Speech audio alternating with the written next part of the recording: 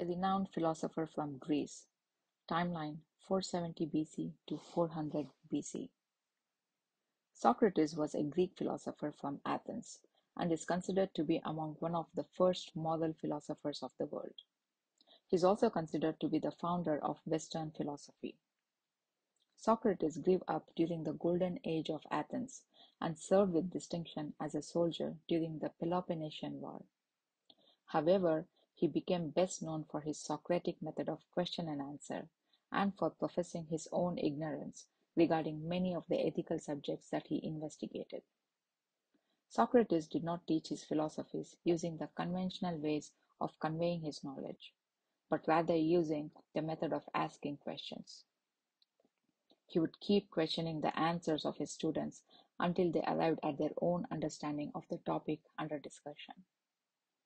Socrates was born in Athens around 470 BC and lived in Athens almost his entire life. His father was a stonemason and his mother was a midwife. As a youth, Socrates launched his career as a foot soldier. Through the 420s, Socrates was deployed for several battles in the Peloponnesian War, but also spent enough time in Athens to become known and beloved by the city's youth. As an individual, Socrates is described as an ugly-looking person with a flat nose and bulging eyes. He is also described to walk barefoot, have long hair, and not take baths in a society that had highly refined standards of beauty.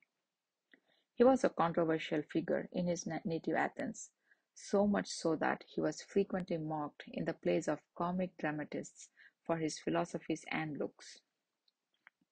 By his unconventional ideas, Socrates came into conflict with the contemporary government.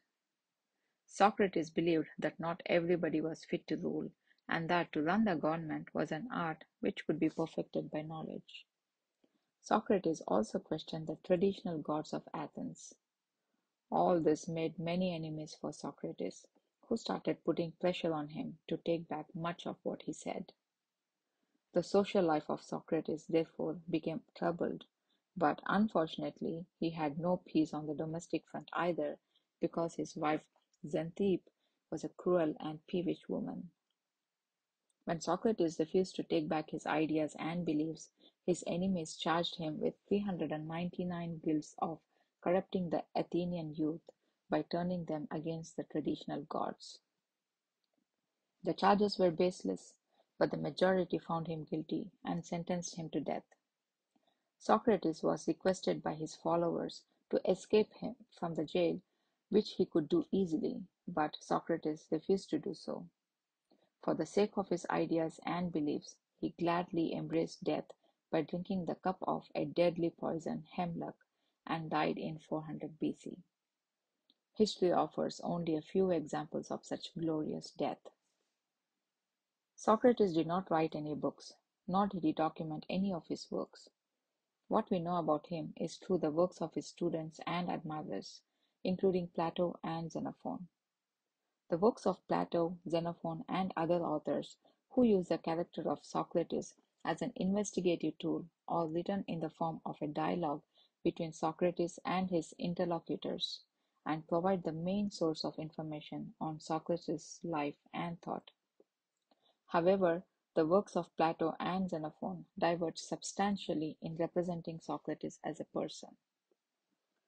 Since all that is known of his philosophy is based on the writing of others, reconstructing the philosopher's beliefs in full using second-hand records of this great personality remains an open question facing scholars today. This is often referred to as the Socratic problem or Socratic question. I hope you liked the video. Please hit the subscribe button and the bell icon to get notified when I add more such videos. Bye for now.